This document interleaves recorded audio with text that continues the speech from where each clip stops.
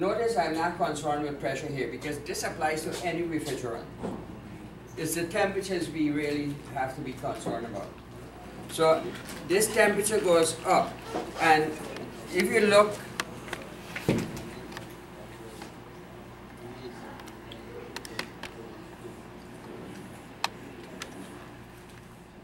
when I have overcharge, it means there's liquid more or less to that point, right?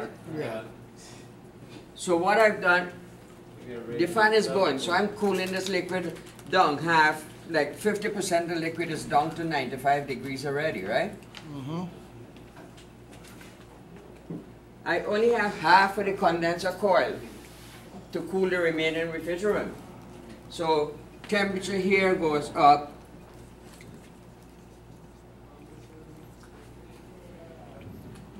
Temperature in this little liquid line is 95 degrees, right? What do you think is my subcoolant at that point? Your subcoolant at that point, I can't see the other number. No, if my liquid line now is at 95 degrees. And your Well, it's temperature, at 145? And my condenser saturation is 145, I'd say. then you have a high Right subcoolant now is which 55. translates 50. because the temperature is up. 50 degrees, right? 50 degrees Yeah. subcoolant. Guys, So an 50 degrees overcharge, on an overcharged system, you see where my it subcoolant makes is? sense though, because it's overcharged, Right. it's liquid sitting in your condenser. I'm looking at, I'm going to take care of it. We talk, don't leave adequate, right? Just need to know. It's over, you know, it's overfilled. Right. So it's So sitting once in you the overfill it, you're restricting the amount of area or surface area now to cool that refrigerant vapor. So that It's causing high head pressure. it's going to cause a high head pressure, high temperatures. Then whatever refrigerant is in the bottom of that coil, that cools right down to ambient. So subcooling increases. And guys, Because of restriction. Overcharged. overcharge. Charge. Now, there is a toss up. As you know, when some people say high subcooling, they may mean the same thing as when this group says low subcooling. So you have to be careful and have somebody kind of explain exactly what I mean. You know, this is high subcooling because normal subcooling is about 20 degrees, right? So you're more than double. So it's more than doubling that. So that's high subcooling. Low subcooling is if I had like 5 degrees. Right. Only 5 degrees. But that's what overcharge tend to do with the system. Now here's the thing. If I have a restriction in that system, right? And my restriction happens to be, you know, right here I put a filter dryer. Yeah.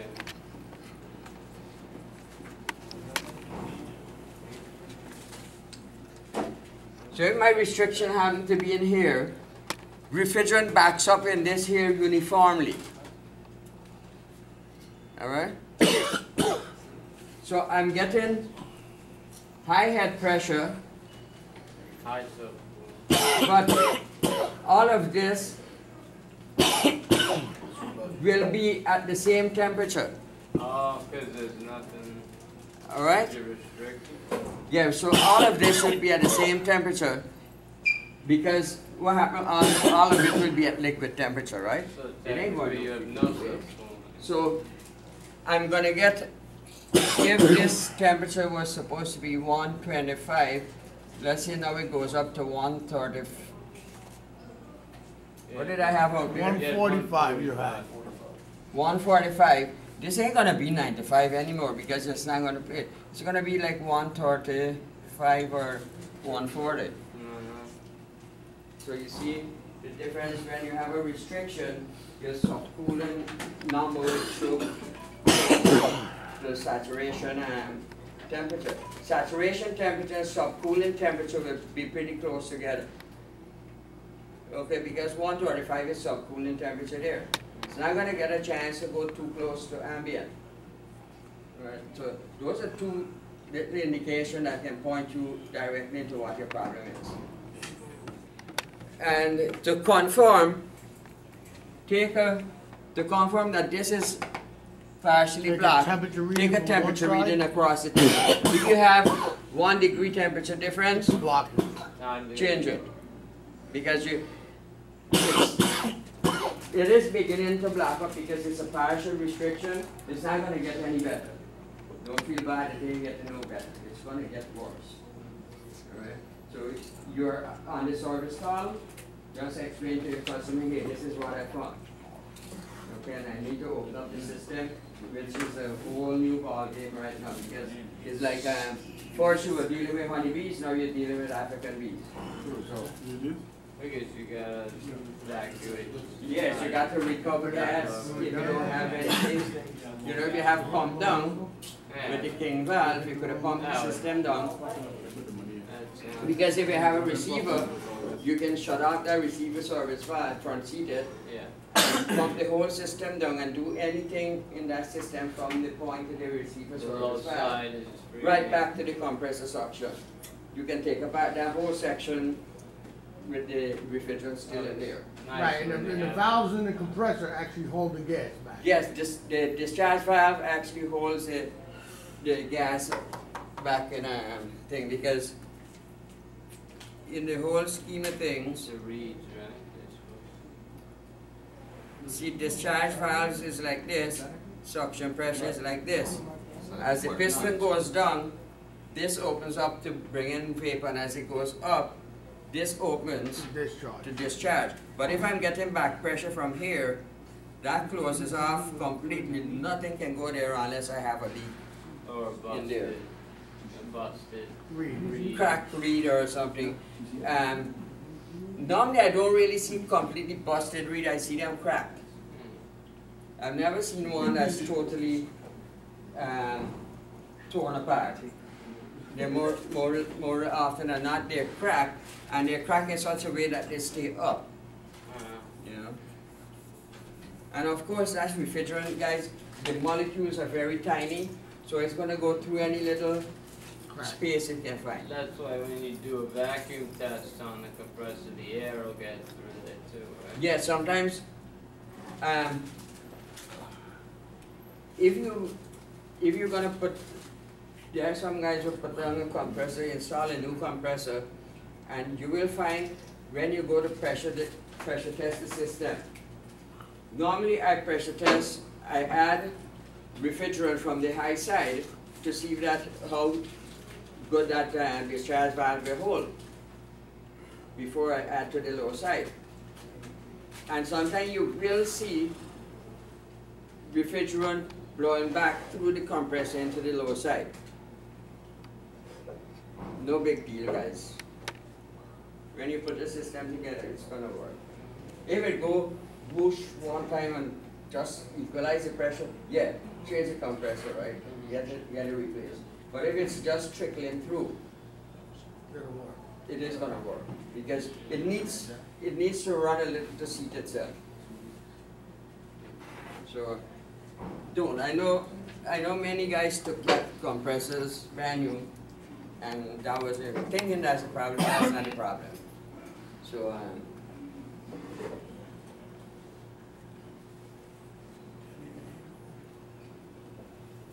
so these are all our system pressure.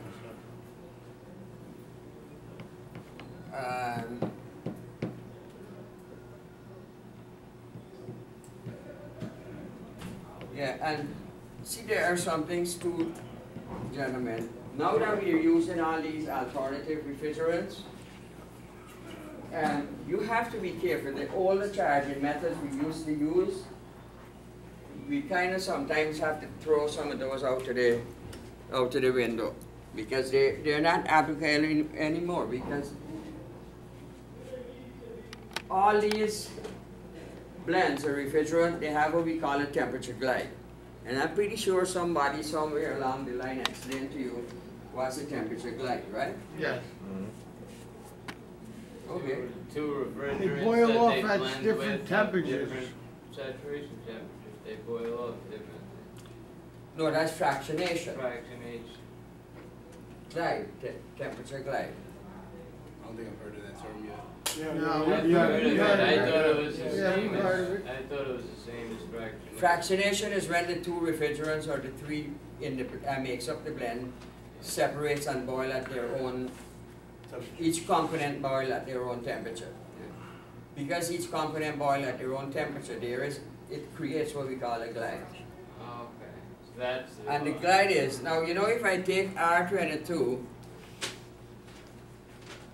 and I come to 68.5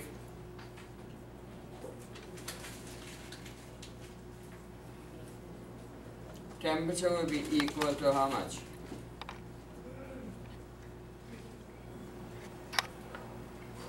(40°F), right?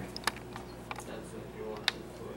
Now if I take R407C, which is a replacement for that, and I have 68.5 psig,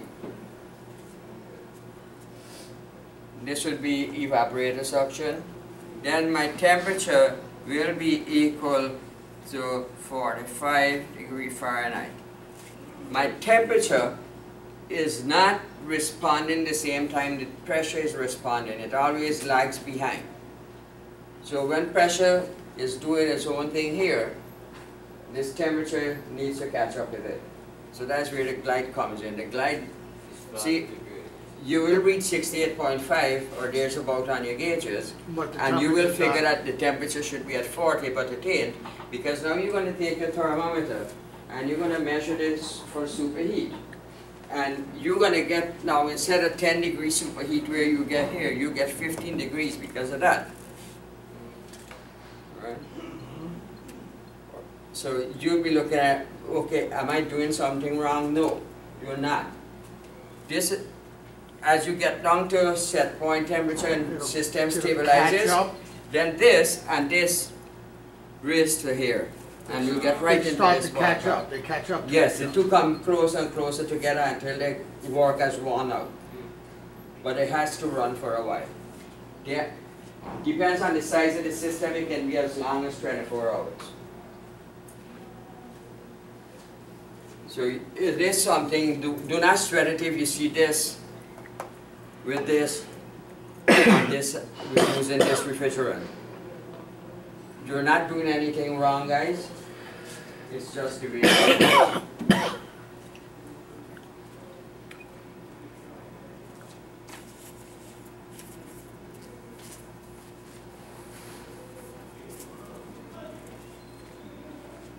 And I think that's about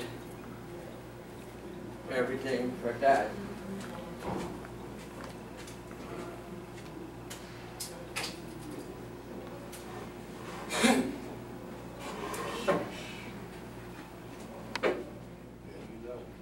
I may have time to cover something pretty quickly here. Is my computer showing there? Yeah, that's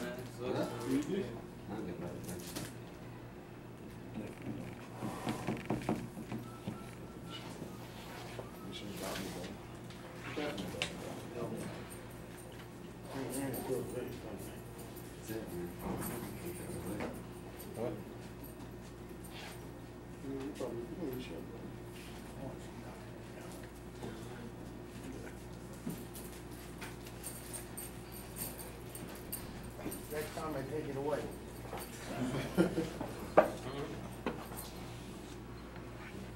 Try to run this shit like a high school.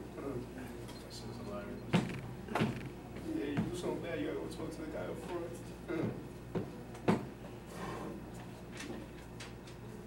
This is not our last round. Find out. hopefully not, you know, not. You got nothing to worry about. You wear your boots and shirt every day. What else am I gonna win? We didn't do this, right? I know. What else am I gonna win? Just a quick presentation on product temperature that the health inspectors will be looking at, because most refrigeration systems you work on is associated with some type of restaurant or deli or bodega or something. You were supposed to walk us through something with the capillary tube, Huh? right? The what? Capillary tube, right? What happened there? You supposed to walk us through something with that? With extras? Well, you said something last week. Remember, Rob, something with the capillary tube? Cutting it or something, putting it When you in cut it, you gotta use a file. No, I know that, but no, it's something Now else that- he was telling us about. Oh. Was Sizing shop, right? Oh, sizing. Size, there you go. Sizing chart. Size is the job. Well, when you right. buy it, like he gave us, Zuno gave us the sizing charts. Yeah. for the The capillary. capillary tube. Yeah. Subcode, it was subcode. You could get that though, you can get You that at a can supply get- Yeah, house. in each of those boxes there's a sizing chart. Yeah. And it's gonna show you that I need 72 inches, let's say number 4.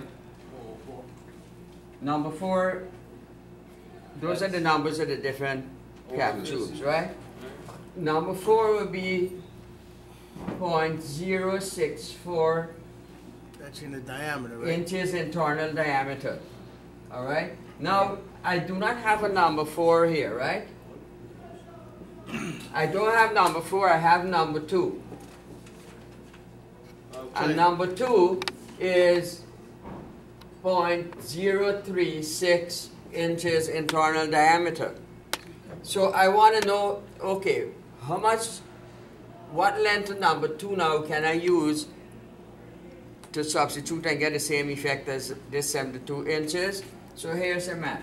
Double it up. 72 multiplied by 0.064 is always equal to the length of the new one I want multiplied by the diameter of that new one, 0.036. So if I want to get the length on one side, I divide this by 0.36. Being an equation, I have to do the same thing here. This cancels out, and if you do the math here, you're going to get L, which is going to tell you how many inches of the new one I need. Okay? Interesting to know, because you know, much as there are 5 different sizes of these cap tube, 1 through 5, BC1 through BC5. It's pretty much standard regardless if it's Subcore, GMB, or somebody else make it. But we don't always have the correct size that we need. Believe you me, Yeah. that never happens. We always have the wrong size. So that helps you in the field to use that which you have, instead of going out just to buy a box of cap tube that costs $6. You know.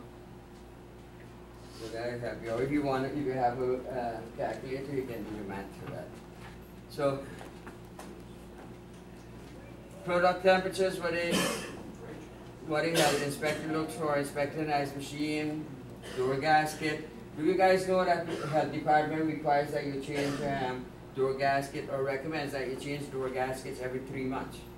Yeah? Yeah, we heard that. Yeah. No, Yes. you said 6 months. The 6 months? Yeah, I No. guess. These are 4 months. Between 3 and 6 months anyhow. Change So- it as much as you can get the customer to pay for them? Yes. Okay. I know some customers who have boxes that are 20-year-old and they'll have the same gasket that's fallen to pieces. They don't want to change it. They don't want to change it. It messes up the whole unit, right?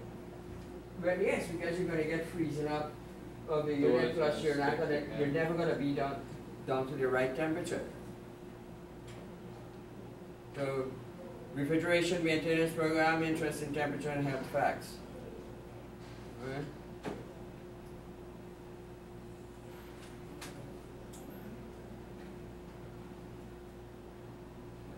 So, guys, here's the deal. FDA says 41 degrees the maximum temperature you should keep your box at, right? Maximum permissible or acceptable. Our local regulations out here in Suffolk County says 40 degrees. Guess which one you're gonna go with? 40 degrees. Yes. So, whatever code is the stricter code, to go with it. This is CFR and our local code trumps the CFR. Yeah, just like in the book, the code books, the local code trumps Yeah. the federal code. So reaching box temperatures 38, walk-ins are designed for 35, and there's a reason. Alright, most reaching is don't contain food anyway. They have drinks and whatever. The product in the freezer must be always frozen solid. Alright? Some products freeze at 0 degrees, some at above 0, some you have to put them into a -10 box. One of the interesting things, like if you guys go to 7-Eleven and get the Slurpee, the product comes out at about 27, 28 degrees. That's because it's moving. Yes, constantly. but here's the thing. That's because there isn't that much sugar in that thing. The more sugar you put, the lower you have to drop that temperature for it to freeze. Because you're adding more impurities. So you have to compensate for that impurities you put in there. So more sugar, faster freezes. No, more sugar is lower the temperature, not necessarily faster. Lower temperature, you require for it to freeze. By the way, if you go buy chicken, once it's rock hard, hey, I'm happy.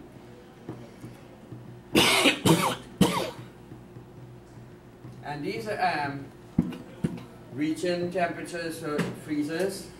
I think your whole refrigerator is somewhere in the region is 0 to 5 degrees, so it could be different.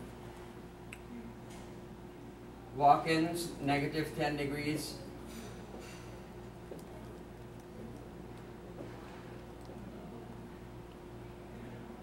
I thought you were doing this with a camera so you don't have to type around. I do both. Camera pointing over here now.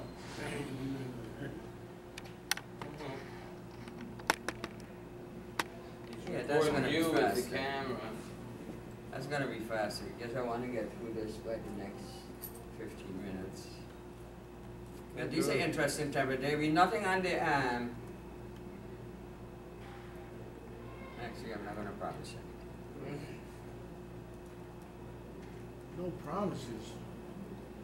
So, see, certain places they want their walk-in box held at 0 degrees. Certain places they want their walk-in to be at -10. -10 is like a pretty much industry standard out there, and it does make a difference when you go here. To also make a difference in the size of the unit you're going to be buying to run this system, this walk-in box.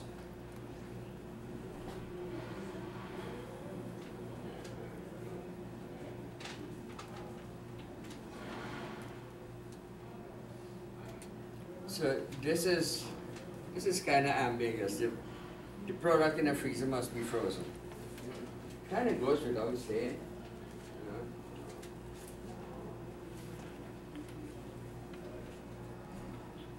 So everybody has plans is clear. You okay there, Dan? Yeah. Get ready for fun day tomorrow. Oh, remember I told you this health inspector always come in at lunchtime? Yes, when the restaurant is busiest, that's when the thing. Because that's when all the boxes are at the highest temperature, all the refrigerators are open, the sinks are backed up. You want to catch you off guard. And you're in a They box. just want to make money. Just like how tow trucks sit at the corner there and they wait until you go into that no parking spot. Or it may be a parking spot, but they wait until you go across the street. See? And then they come and tow you. The moment you step across the street into the other parking lot, they tow you from here. And so it's money. Okay, just like the cops or the meter maids who just sit down there and wait for your meter, look at the meter and count 10, 9, you know. Take your time. So as soon as it's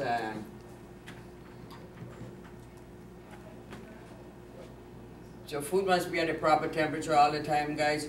Below 40 for regular thawed out food, below 40, above 32. And above hot food, above 140.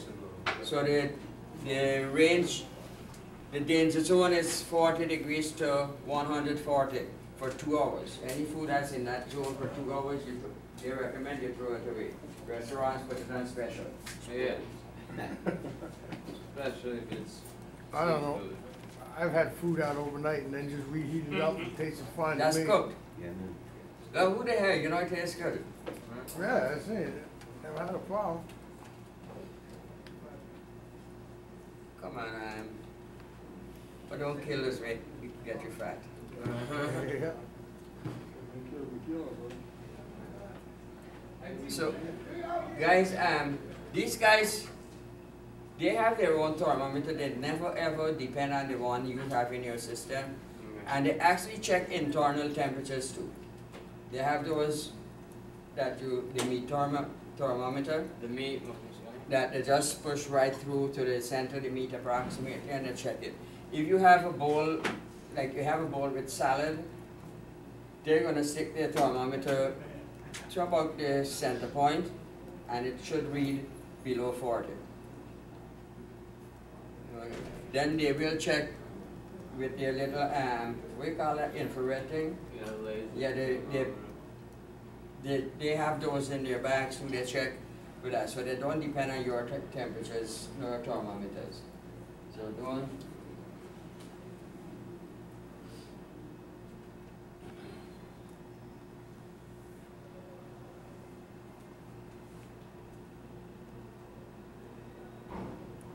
Now, prep units. I think you guys went to the pizza store, you see some of them with a flip top. Those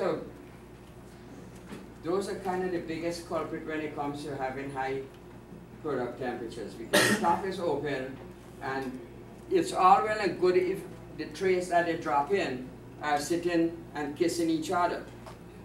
Alright, if the lips are kissing each other, that way you have no air coming through or going down into the box. But the moment you left a space anywhere in between that, hot air can go in, cool air can escape.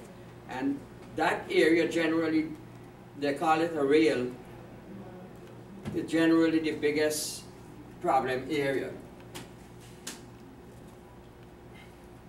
So what I expect you to do is every time you want something, you open the lid, take what you need and close it back. Nobody does that when a restaurant is busy. Because somebody's always sticking their hand in there to get one of the 101 different condiments they have. I mean, even if you go to Subway's or Taco Bell, you'll see everything open up there. The whole top is open up. All right, and it's a pain to keep that thing at the right temperature. And it's a pain to fix it because they have everything right under the unit. And all you have is a space about this much in which to get in there and do it and fix it. You know, especially Subways, cheap is. If you get a call from a Subway for one of those units, tell them to find somebody else. I mean, if you have the choice. You know, because the headache you get with it, it's really not worth the money sometimes. So normally what I do with these here is overnight, if they remember, they take out all these little containers with the condiments and put them in their walk-in boxes. So that, you know, just in case if that box goes down. And the smaller box is prone to failure than the bigger box they walk in. And if the small box fails to, it gets up to a high temperature pretty fast. But if the walk-in box fails, it maintains the temperature. If you do not open that door, typically it will keep the temperature it was at for about 24 hours before the product starts to spoil. All right? So even though the air product may go up, the product at the temperature, or the temperature of the product will stay in that safety zone for at least that 24 hours. Likewise for a freezer, your freezer can last about 36 hours before the meat or whatever it is in there start to thaw. So you have that kind of room to play with in a walk-in, not so much in one of these regular reach-in. They're too small. They don't have their bulk, they don't have their mass to keep in any kind of heat in there. Or in this case, keeping any kind of cold.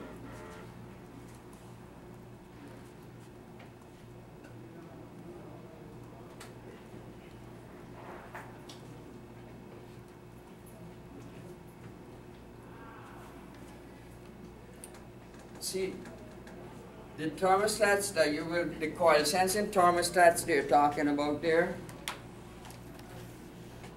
it's a thermostat that goes and fit your, remember the fins are running like this, right? Mm-hmm. And we normally take like a Phillips screwdriver and push it in between the fin and make a hole about the diameter of the tip of this marker. And then you push that sensor into the coil in between the fins. That's a coil sensing temperature, so it actually senses the temperature of the refrigerant boiling in that coil and not the air temperature. Because if it senses air temperature, it's gonna, because it is an open top and it's a prep refrigerator, it will short cycle your compressor.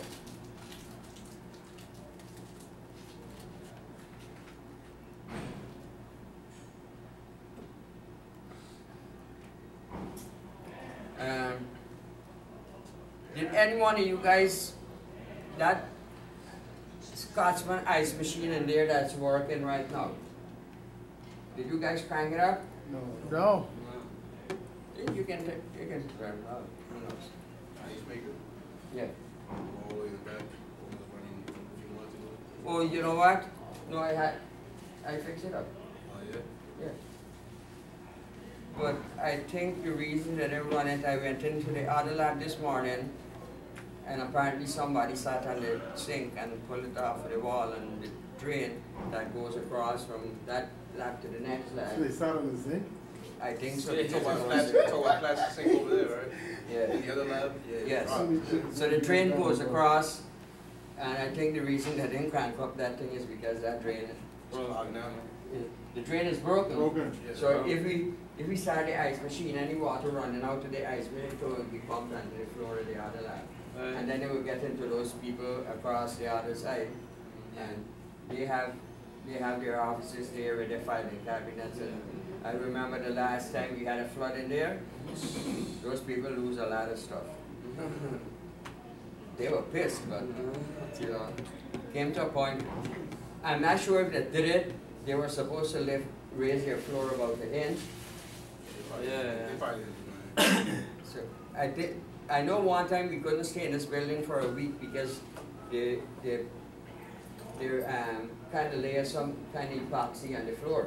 So I'm not sure if that's the same time they raised the floor. But nobody could have stayed in this building for 1 week.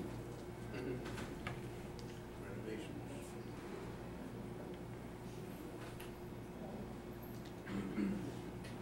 This is optional. Plant defrost for a medium temperature.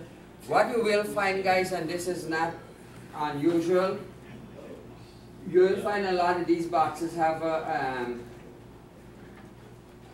a regular 24-hour timer, like you will see on a lawn sprinkler system, where it just has one on and one off trip lever, so that they set it typically at midnight. It turns off the system for about an hour or two. Let all the ice melt, and then about 2 o'clock in the morning, or maybe 3, it goes back into refrigeration mode and bring up back the temperature. It's kind of like a thing to do because for 3 hours your temperature is above safety range, and they tell you only 2 hours is the recommended time you should keep it there. So you kind of do things contrary to. Excessive. They Yeah. do it at night time now, so nobody's there. Yeah, but the food is still gonna spoil. Yeah, but nobody knows. At that time. At that time, except when I say I go to the doctor next 2 days. am I shitting so much? What's wrong with I me? guess that's what happens on those cruise ships, probably. Oh, God. This is a typical prep refrigerator. You see the covers up here Yeah. and all the condiments. So whenever you finish your prep here, you're supposed to close that. Nobody does. All right. So you still have the.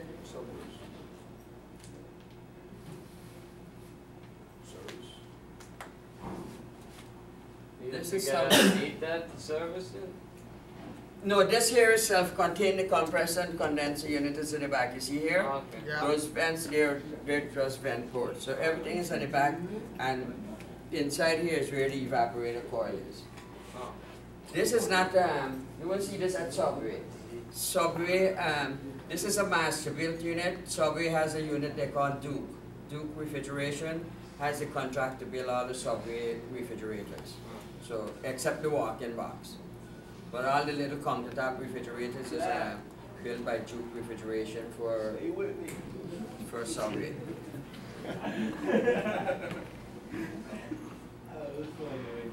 Now, remember what I tell you how they measure?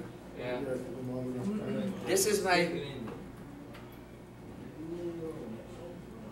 which is it? This is my probe here, right? And they're gonna go right down into the, like into the middle of the product to check that temperature. I like those scoops, they look nice, right? Yeah. 46. That's too high, right? Yes. Should be lower, right? The hell?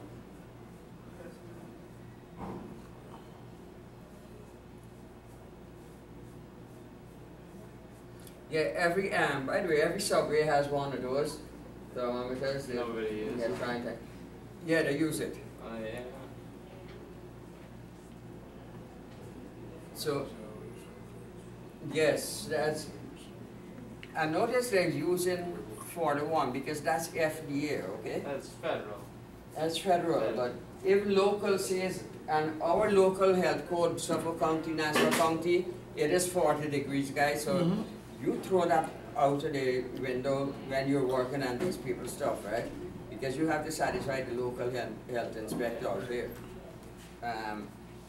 The only place I know there is FDA is across the building there. You know, they always have 2 inspectors over there on site when they start production and end production.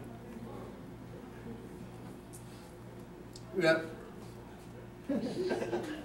4 to 6 hours, it depends on the weight of that your product too.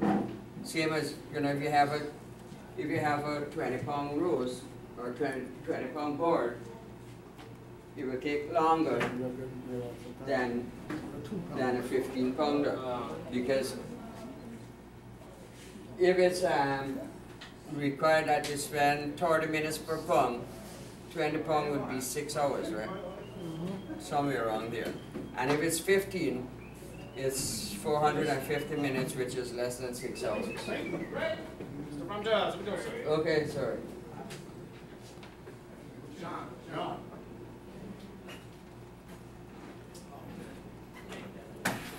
Blast chillers designed to drop. Remember I told you guys about blast chillers? Yes. Quickly, so that they Yeah. can keep the thing Lock in down. the freshness. So they'll clump together, right? And yeast and what in the ice making section? Yep. Forms From a the bakery. slimy residue. Usually, of course, in bars and bakeries. Yeah. Good. Never leave ice scoop in a bin. So we doing the bombers, bro. And by the way, guys, Mr. Conklin will be doing a review of all the possible questions you can get on the final. Yes.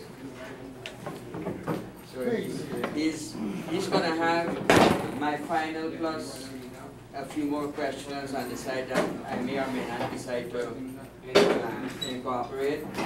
So he's gonna go through all those questions. He's not giving you a copy, Yeah. but he's going to go address every single question, give you the answer, how the question is formulated, and what have you. He's doing it this afternoon. Tomorrow morning we begin. Last day, the beginning of your new life. Huh. right?